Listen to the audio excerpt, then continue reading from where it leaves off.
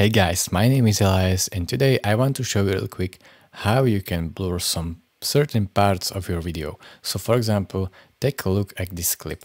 I want to blur this guy's face, only his face.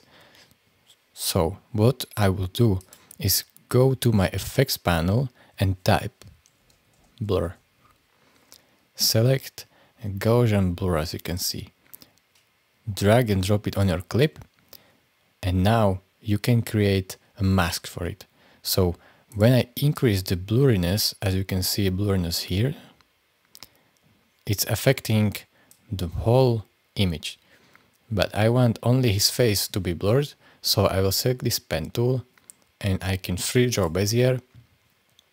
So I will draw a mask only for his face. So for example, square like this.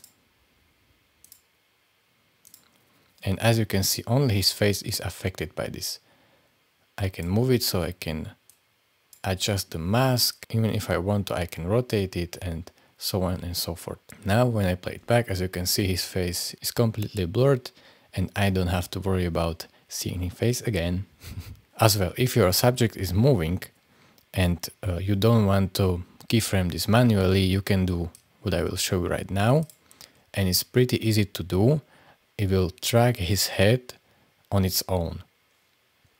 So select your mask and right here you have some options and you want to select track selected mask forward. So we'll select that and now it is in progress.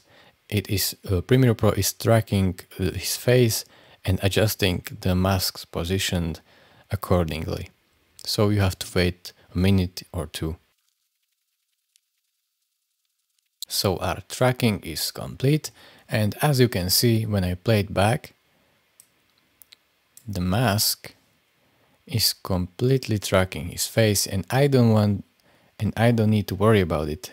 So that's absolutely awesome. Now as you can see, it created all these keyframes which if you would do it manually, yeah, you will do it, but it will take you like 2 hours or something, I don't know, some crazy time and you don't want to spend it when Premiere can do it for you.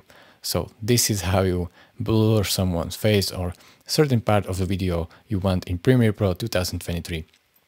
If this video was helpful, consider liking, subscribing, and I will see you in the next one. Bye.